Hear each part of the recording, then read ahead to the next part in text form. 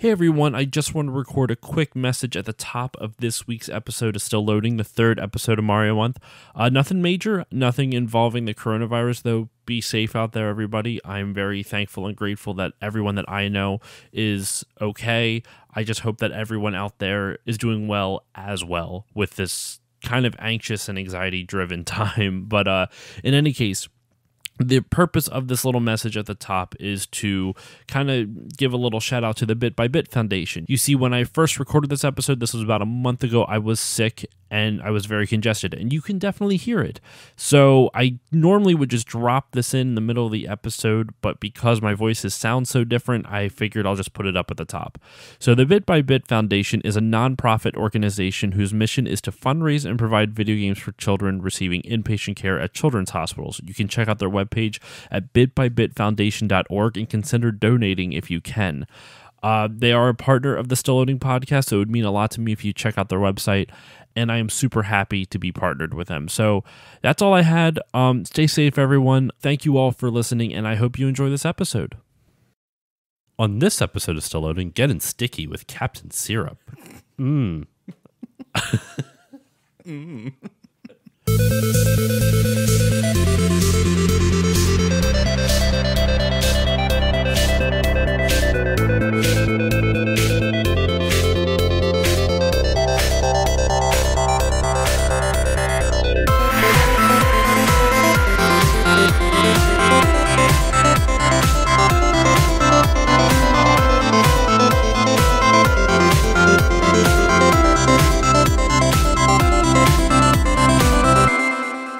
Hello everyone, this is Josh, and welcome to this episode of Still Loading. We are continuing Mario Month with this episode.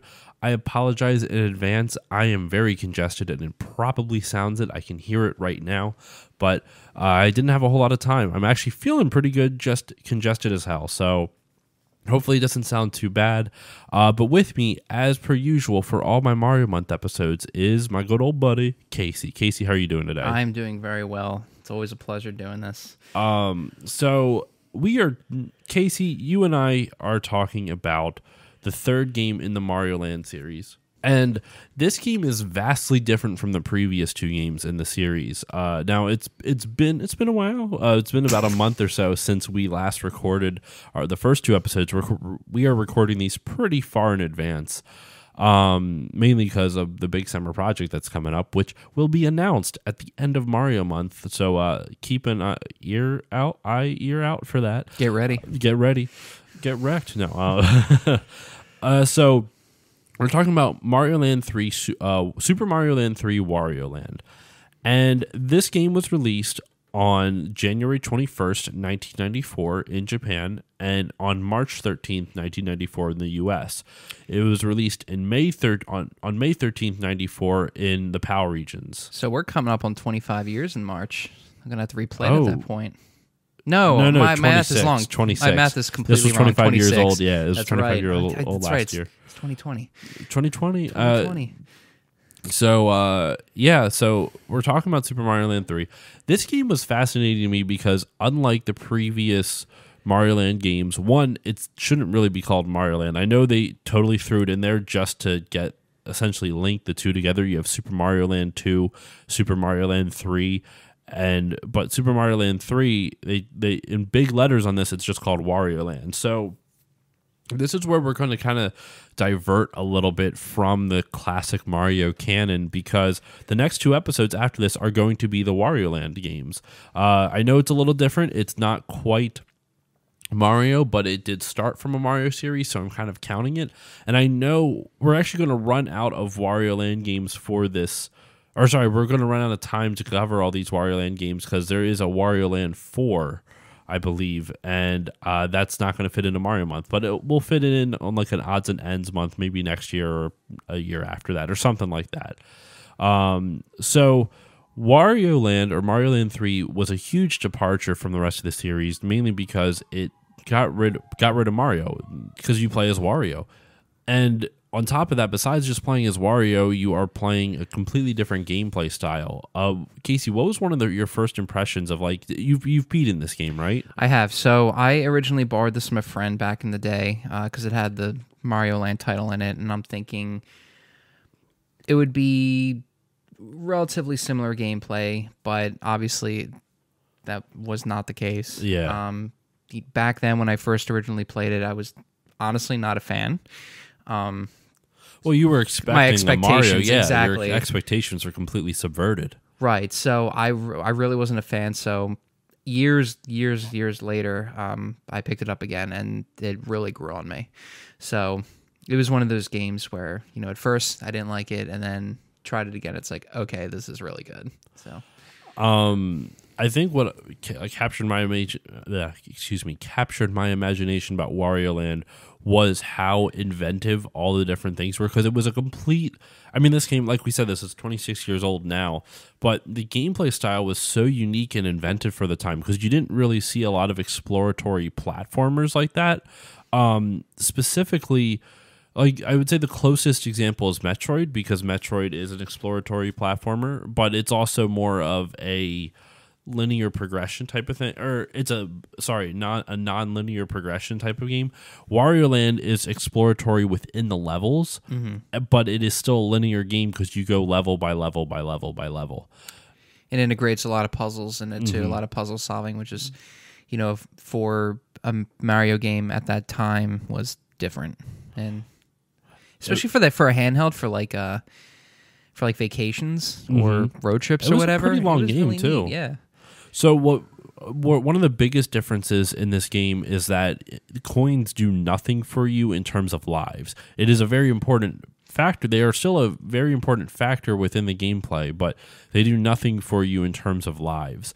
What they do is they basically give you treasure, and you can use, if you collect 10 coins, you can actually basically trade in 10 of those coins for like a weapon. Essentially, you get to throw a giant 10-piece coin at an enemy and hurt them. So you could do that. You could also spend the 10 coins to do things like buying saves within levels. Essentially, it was you could buy checkpoints with it. So you could spend 10 coins and it would pop into a little slot and it would save the spot where you are on the level. You could also use the 10 coins. You also needed at least 10 coins to exit a level. So if you didn't have 10 coins at the time because you're really bad and you're getting hit a lot and you're losing coins, you actually had to go back through the level and recollect some coins. I mean, theoretically, that might mean that you could be so bad that you would never get out, because if you collected all the coins and then lost all of those coins to getting hit by enemies, you're kind of fucked. Yeah. So that it was an interesting departure from the series, and the music's really good. The graphics are really pleasant. This is the last Mario Land game to be in black and white, because after this, Wario Land 2 was in color, and obviously the rest of the games after that were in color. And it was the last one to have the Super Mario Land moniker in the title. Well, there was yes and no, because then I think Mario Land changed to, actually this is a good point, because didn't Super Mario Land 4 was like Super Mario World or something like that? That's Super Mario Brothers 4. Really? Yeah, Super Mario Brothers 4 in Japan was Super Mario World. Well, no. I'm talking about because on the Game you're talking Boy, about the Advance. The Advance. It's Super Mario Advance 4. That's exactly what it is. I was just going by the land. Yeah. No, that makes sense. No, you're right. It is the last one to be called Super Mario Land. Up until then, you would get Super Mario 3D Land for the 3DS, which I actually have not played. I beat 3D World, and I really enjoyed 3D World, but I have not played 3D Land yet. So I need to get on that. Yeah, it's definitely worth buying. It's funny. I know there's a bootleg homebrew of Super Mario Land 4, which the art and the gameplay is goofy. For some reason, I have it on my computer. I don't know how it got there. I think I just got it in bulk. I never really gave it a shot, but I'm just like, what the hell is this? Yep. So, I mean, as we were discussing in the previous episodes, going over the developers and the publishers and whatnot. Same with this game. It's the Nintendo R&D 1. I think that's me, or was it 4? This one is 1, or the other one's 4. No, okay, this makes sense actually, because R&D 4 is Miyamoto's group, and Miyamoto didn't really have much of a hand with a lot of the handheld Mario, so that actually makes sense. So R&D 1, okay. Yeah, and then the producer was Gunpei Yokoi. Legendary. Rest in peace. Yeah, I know. For those who remember, I did do an episode on him a while ago, but it was what I called Game Industry Legends Profile. It's a really long name. I should probably change that. But I wanted to do an episode. I might actually bring him back. I had an idea for a series of talking about individuals who had very big impacts on the game industry, and Yokoi was a no-brainer. I mean, he created the Game Boy, he created the D-pad, he created Game & Watch, he also created the Virtual Boy, so you take some bad, but the majority of it's good. Though now, Collectors still want the Virtual. I even want the Virtual Boy. I want a Virtual Boy really bad. They're expensive as shit, though. They are. No, so R&D 1, okay. Anything else you were able to look up? So, the composers were Kozue Ishikawa and Ryoji Yoshitomi. Not the why can't I think of his name? Not Koji Kondo. Is that who you're trying to think of? The original Mario guy? Right. No, yeah, I know he's the legendary one, but no, the one who did the last one? My God, why am I drawing a blank? Totoka song or something? Oh, Totaki song. Totaki song. Yeah, he's Kazumi Totaka. Yeah, Totaka's not. He did not have a did not have a hand in this one. No, he did not. So this game, you have a total of 4 different power-ups. One of them being the Starman, which makes Wario invincible. But you have 3 different power-ups. You have the Bull Helmet, the Jet Helmet, and the Dragon Helmet. So this kind of sets Wario up to be very. It's very much Wario meets Mario in the sense that Mario gets different power-ups and therefore gets different abilities. Wario is similar, but each of his abilities, I would say, interacts with the world a little bit. It's a little bit more dynamic than all of Mario's abilities, because I mean, Mario's abilities, they help you defeat enemies or traverse in specific areas. Like, the cape in Super Mario World, where it helps you get up to like hidden levels, or if you're really good, just fly over an entire level. That's always fun to do. But each of the power-ups helped Wario find ways to destroy the environment a little bit easier, it seemed like. So, for example, the Bull Helmet, it increases Wario's strength, doubles the length of his shoulder charge, and also allows him to stick to the ceiling and perform butt stomps, which I actually didn't know he could stick to ceilings. Like, if you had the Bull Helmet on, you could jump up and just let him hang up there for a little bit.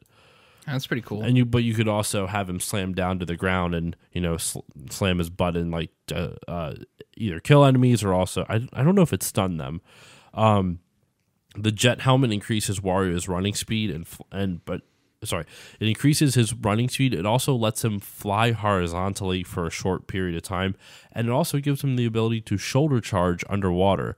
I guess we didn't even really talk about it. The big difference between Wario's movesets and Mario's movesets.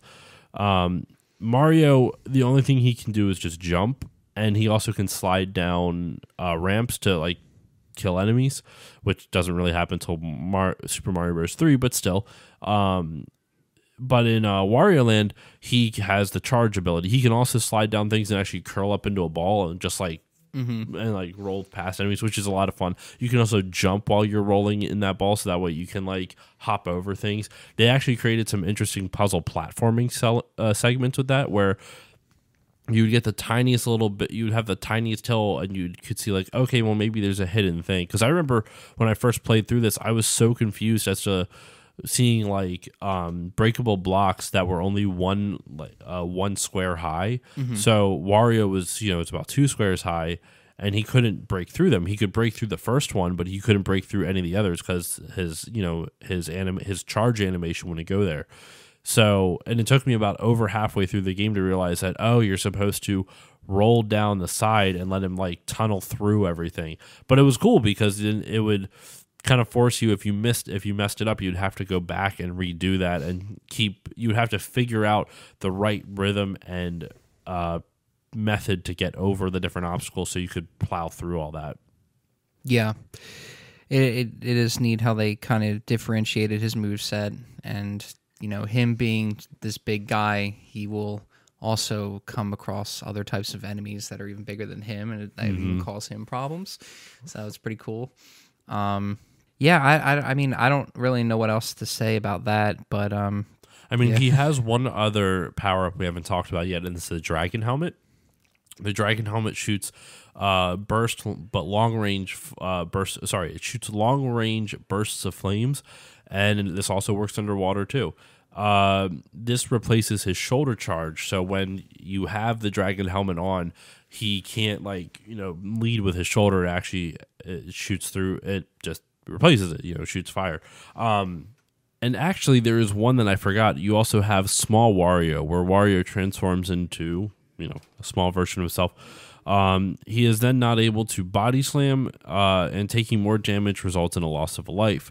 Small Wario can transform back into regular Wario by finding a garlic pot or by completing a level. He can transform directly to Bull Dragon or Jet Wario just by finding the applicable power up. So that was actually read directly off the Mario wiki, but so that's Wario's move sets, and it like we said at the beginning of the episode, it's very interesting to see how different he is from Mario, because even though it's a Mario Land game, well, clearly it's meant to be a Wario Land. I mean, but the whole reason they put the Mario Land on the title was to introduce the character of Wario as a playable concept, not just the villain from the previous game. But as you play through the game, there are multiple worlds, and in each world there are multiple levels. So it's very Mario-like with that. And actually, the final level is Syrup Castle, hence the little intro for the beginning of the episode. There's a whole bunch of different enemies. There's a cavalcade of different enemies you can choose from, or that you get to fight. Probably my least favorite enemy in the entire game would have to be the Kumari missiles, which are these weird projectiles that get shot by another enemy. It was just, I forget, it was just obnoxious to fight. Sorry, I'm not describing this well, but they were probably my least favorite enemy. But there are so many different enemies in this game. Like, even just looking at the wiki here, there is easily 15, 20. There's a lot of different bosses. And actually, one of the things that stood out to me the most in the Wario Land games were the boss fights. Because unlike Mario, where a lot of the boss fights are pretty simplistic overall, Mario World, I think, was the first one that I remember where the bosses tried to do something a little bit different each time. It was all I think, were they the Koopa Kids in the castle? I couldn't remember. I knew the Koopa Kids were in the third. Yeah. Were in Mario Bros. 3, but I couldn't remember if they were in World as well. Yep. And then you also had like the sub bosses, like the Resnors, which are the rhinos that shoot the fireballs. But even that, it was just the same thing over again. They would have a little bit different pattern for the bridges to get broken up and destroyed. But overall, it was the same thing. But the Koopa Kids were the ones that had slightly different patterns to them. But for the most part, it was still just figure out their one note pattern and jump on their head. And that was pretty much about it. But Wario, like, all the bosses were super interesting. There's the spiked Koopa, which he kind of has like a 3-part attack. He strikes from the land, air, and underground. His shell makes him invulnerable to ground pounds and fire. But he can be rammed into, which exposes his soft belly. And then after 3 hits of hitting his stomach, after you ram into him, he flips over and you ground pound on his stomach. 3 of those and you defeat him. Once again, it's kind of the 3 and out thing that almost all Mario games go for. But that's the first boss of the game. But then the next one is Bifun, who Spiked Koopa you fight at the end of the Rice Beach world. Bifun you fight at the end of Mount Teapot world. And I guess that actually, before I talk about the other boss, the other levels or the other worlds, you have Rice Beach, like I mentioned before. You have Mount Teapot. You have Sherbert Land, Stove Canyon, SST Cup, Parsley Woods, and Syrup Castle. I'm sorry. As much as I love the Super Mario Brothers series, they are so uncreative. Really? When it comes to that, I've always had a pet peeve with the lands and the enemies that they've come up with. I feel like they could have done so much better. You don't like Donut Plains? No. Well, come on. You don't. I'm trying to think of like another. I saw a meme that said, Waluigi is one of those concepts that you can't tell whether Nintendo was trying too hard or not hard enough. And I'm like, wow, that is so true. I can't think. Because he's just what I liked about Wario, and I think we mentioned it in the last episode, but Wario is bad Mario, and it's like Warui. It means bad in Japanese. I like that. That's cool. And yeah. Well, actually, that might be Luigi, because Waluigi is Warui. It's very like that's a little bit more on the nose than anything. So it's weird because it's like they literally, it seems like they're not trying hard enough with that, but at the same time it completely works because the characters are so like 1920s villain with like the pencil thin mustache and like the top hat. Yeah, I want to tie to the railroad tracks. Yeah. Yeah. That's funny though. I guess also because we're talking about the different worlds, we should mention what the plot of Wario Land 1 is, because we haven't really even talked about it. But the plot of the game is essentially, I'm going to read this directly off the wiki, because if I try to explain it off the top of the dome, I usually have a lot of ums and ahs. So just for any of you asking, yes, I'm reading this directly off the wiki. But desiring to replace and restore the castle he lost to his rival in Super Mario Land 2, Wario sets out to steal a golden statue of Princess Toadstool from the Brown Sugar Pirates and Captain Syrup. Yeah, there you go, Captain Syrup. Which he intends to ransom for the money to buy his own castle. Along the way, he collects or steals any other coins and treasures he finds and knocks out enemies. The game is spent navigating a number of levels to reclaim his lost treasures and has a significant level of replayability due to the branch path that many of the levels take. In the end, Captain Syrup, revealed to be a female, which was hidden in the instruction manual, is defeated, while Wario ultimately gets anything from a bird. What? Oh, okay, I see. Is defeated and Wario gets treasure. So, what's cool, because Wario's whole beef through all of his series is that he just wants treasure. He is chaotic neutral at its best. Or I guess that would be chaotic. He just wants money. I don't know if that's chaotic neutral. Anyone online, let me know if I'm right with that. I'm pretty sure that's chaotic neutral.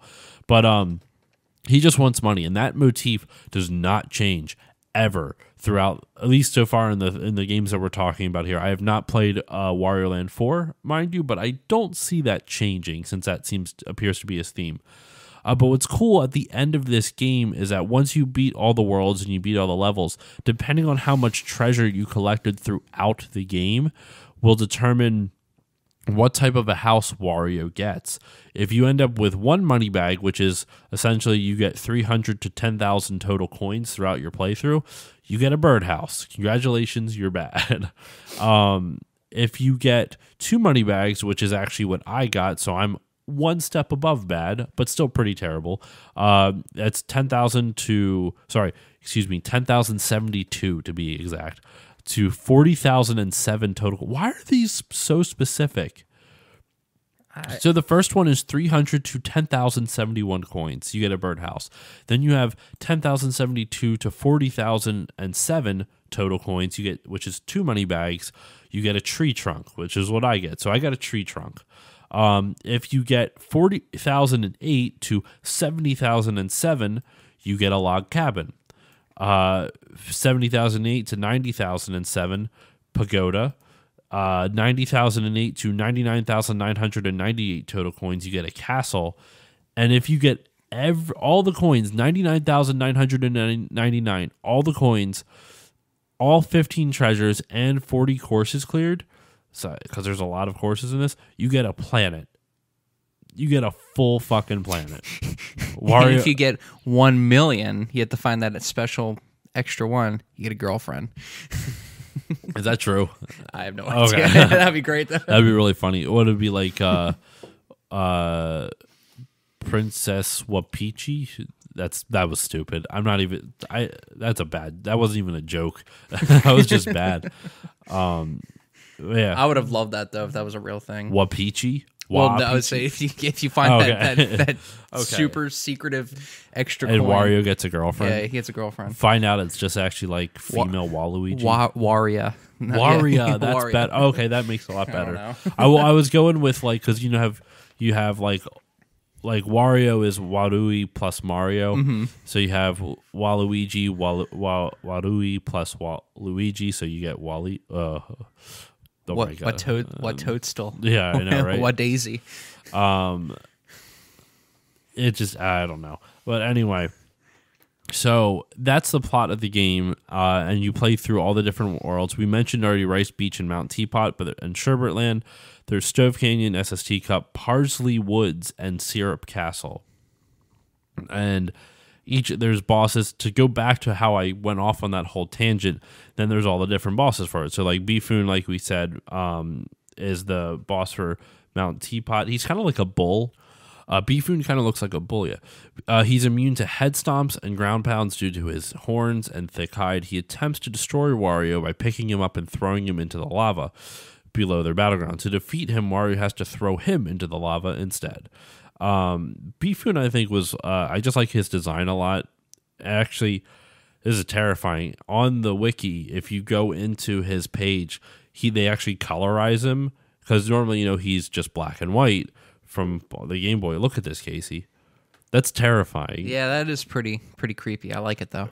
I think my favorite part about his design is that how bulls have like the you always see in like cartoons, bulls have the ring through their nose. Oh yeah, the septum piercing. Yeah. This guy has that too, but he has a human nose on a bull's head, like a giant ass human nose on a bull's head. It's mortifying. That's clearly a human nose, right? Kind of looks like a penis. Oh, my mind. I need to. No, you're right. It's there. It's absolutely horrifying. I can't get over it. And I can't stop looking at it. It's funny though. Actually, right where his horns are up at the top, it totally looks like those would be the testicles. I'm just saying. So then the next boss is Hinyari, who is the boss of Sherbert Land. Hinyari is a big freaking mammoth of a penguin, and he's got like spikes for fists and stuff like that. Sorry, not spikes for fists, spikes boxing gloves. But he's immune to ground pounds on fire, but Wario can hurt him by hitting him on his head, which makes sense. He then dons a spiky helmet, which Wario can simply knock off with a slam, and then attacks the penguin, which... Hold on. No, okay, that makes sense. The last boss was immune to slams, to ground pounds. But so each of the bosses have a unique mechanic, and we're going to get to it in Wario Land 2, but they add like some really interesting ideas for boss fights in Wario Land 2, which I'm really excited to talk about. But then to just kind of continue down with the boss list, you have Fun. Sorry. Fun. It's a big face. You see what I'm saying? They can do so much better. Well, so you have Spiked Koopa is, okay, it's not creative, but it fits with the world. I can give that. Beefoon is, I don't know if that's a pun for beef, because he's a bull. Beefoon. Hinyari is a penguin. Hinyari is an interesting name. Fun is just a giant stone head who, oh my God, it's his description on the wiki is very erotic. No, do tell. His Stonehead, whose fighting style revolves around breaking blocks with his tongue and trying to get Wario to fall into a chasm and spinning rocks. Oh, sorry, breaking blocks with his tongue, trying to get Wario to fall in a chasm and spinning rocks. Fun is immune to fire, coins, and ground pounds, but the rubble his attacks leave behind are picked up by Wario and thrown at him to defeat him. So even just going from the previous boss to the last one, the last two bosses, Hinyari and Beefoon, it was very much where you have to stun them in order. Actually, even the Spike Koopa, you have to stun them to reveal their weak spot and then damage them. This fourth boss, Fun, I can't get over that stupid name. Fun. You have to use his own projectiles against him as a weapon. The next boss, so Fun was the boss of Stove Canyon. Hinari was the boss of Sherberland, Bifun Mount Teapot, and Spike Koopa Rice Beach. But the next one is the boss of SST Cup. Underwhelming level world name, but fair enough. And the boss's name is Bobo. That's all it is. Is it a clown? No, it is a giant bird. Okay. Not expecting that. I thought you said you beat this. Like 10 years been ago. a while? Yeah, it's been a I while. know. Yeah, like 10 years ago. You know what would be cool if they took the same bird that was in the tree zone from Mario Land 2 and made that the final boss. Mario Land 2. Oh, yeah. You're right. That would be cool. This game, like, I'm not going to read. There's actually only 2 more bosses. I won't go in to read all of them. Then it goes back to interesting names. There's Zenisuke, who is the boss of Parsley Woods, and then finally the genie for Syrup Castle, which I was kind of shoehorned into it because the what is it, Captain Syrup or whatever her face is, she uses a magic lamp and then to bring the genie out. Then you have to fight the genie. I do remember trying to get up to that. No, I'm thinking of Mario Land 2. The 6 golden coins. That final boss, like the final gauntlet leading up to fighting Wario, I hated. That was so difficult. But in this one, the game is overall super easy. Like you can beat the game with relative ease. It's just more time consuming than anything. And as people who follow me on Instagram, you probably saw this episode coming because I posted about beating this game as well as Wario Land 2. And unfortunately, the copy we had of Wario Land 3 didn't work, so I've been having to do. I've been doing research on that without the benefit of being able to play the game. But yeah, so that's pretty much all the bosses. But the genie fight, from what I remember, was interesting. The genie shoots fireballs at you, and they chase Wario around. However, Wario can toss a coin. The genie's Oh yeah, I remember this. So it was interesting. The way you had to fight the genie is that you would have the magic lamp that it came from, and you'd have to get it upright, and then that by getting it to sit it up. So essentially, you were constantly while dodging the genie's fireballs. You would have to throw the lamp to get it to sit upright, and then it would create clouds, and you'd have to jump on the cloud so you could jump on top of the genie's head. And that's how you just rinse, wash, and repeat. And, the genie's patterns would get a little bit more difficult each time.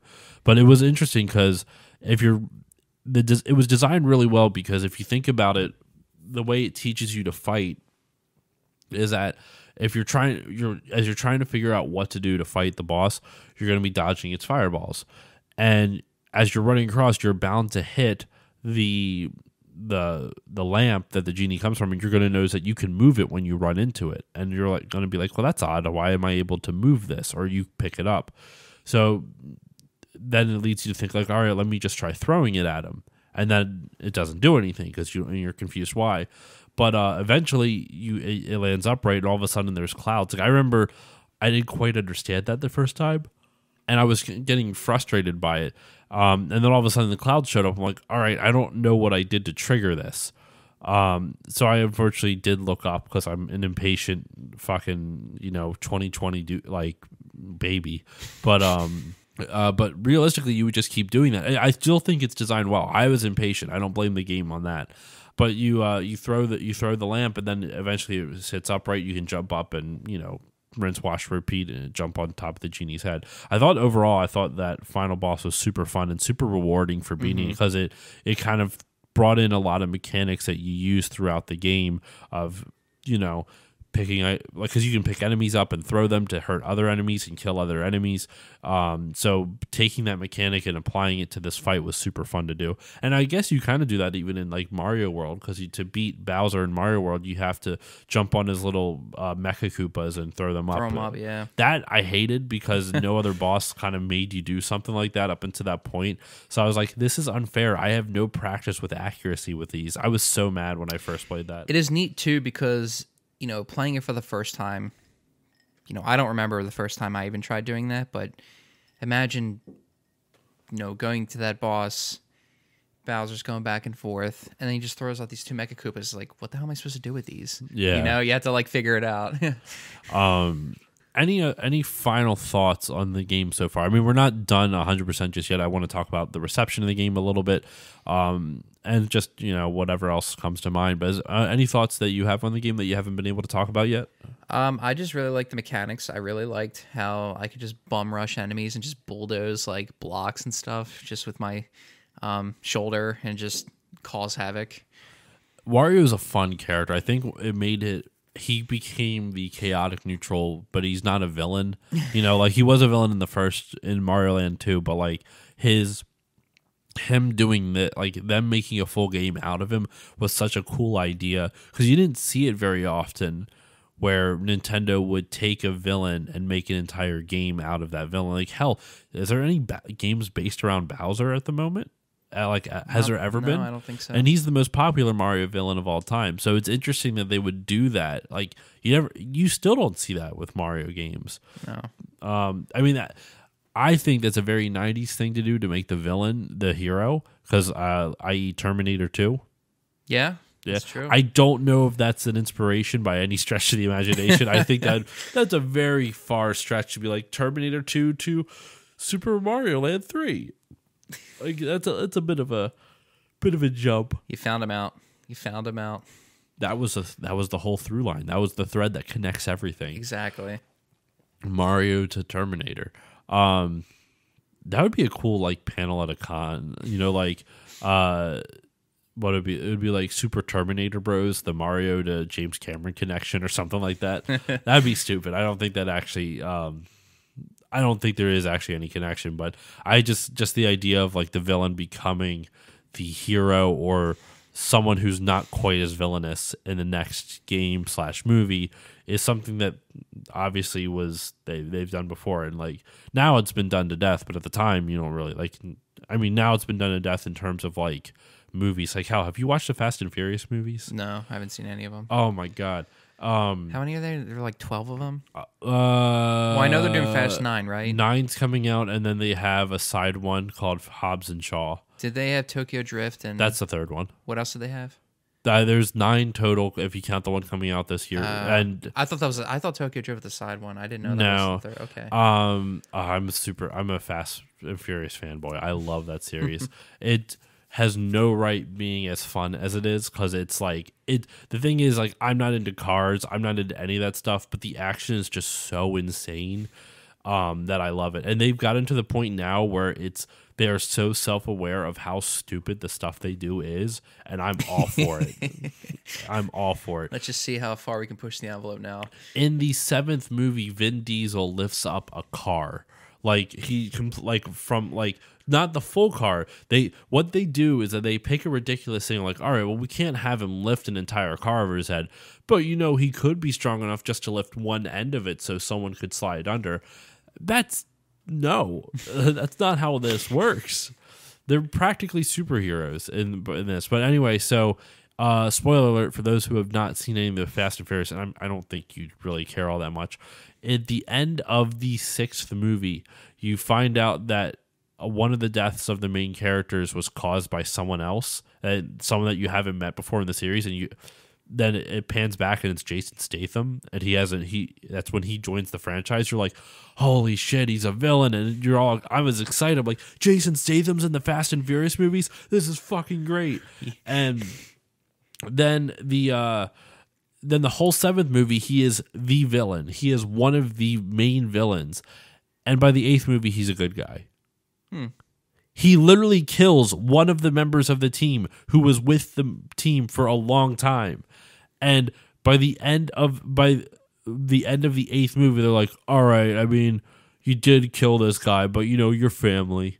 It's wild. At least Terminator, they have like, it makes sense because it's like, oh, he's a robot, he was reprogrammed, but this makes no sense, and I'm all here for it. The stupider, the better. Anyway, back to Crank. Yes. Yeah. Crank is basically the Fast and Furious movies, if you think, like, really. I mean, in terms of absurdity, okay. Yeah, I would say Crank is more absurd in premise because, like, have you seen both of them? Yeah. I saw the first one in theaters. I haven't seen I saw the second one at home though. So for those who've never heard of the movies, the Crank movies are Jason Statham, and it's an action. They're both action movies, and it's about this guy who in the first movie his heart is like stolen, and then they essentially like they steal his heart and they put in a transplant heart, and it's only supposed to allow him to live for like 24 hours or something like that. Yeah, I don't remember. Something stupid. Like that, and it's not supposed to last that long. So he has... No, I'm sorry. That's the second movie. The first movie, he gets poisoned. Yeah. And he has to keep his adrenaline up because it slows the poison until he can get to the place where he needs to take care of the poison. So he goes in a convenience store and just robs all the Red Bulls. Yeah. He robs the Red Bulls. He goes into a black bar and starts yelling racial slurs and gets into a fight. And he goes on to... He has sex with his girlfriend... In a rodeo. No, that's the second movie. Oh, that's the second one? In public in Chinatown, in whichever city he's in. Oh. And then he just leaves her, and she's like, "What just happened?" It's the craziest movie I've ever seen, and the second one's even more insane because that's when his heart gets stolen and replaced with basically a battery heart, and to keep.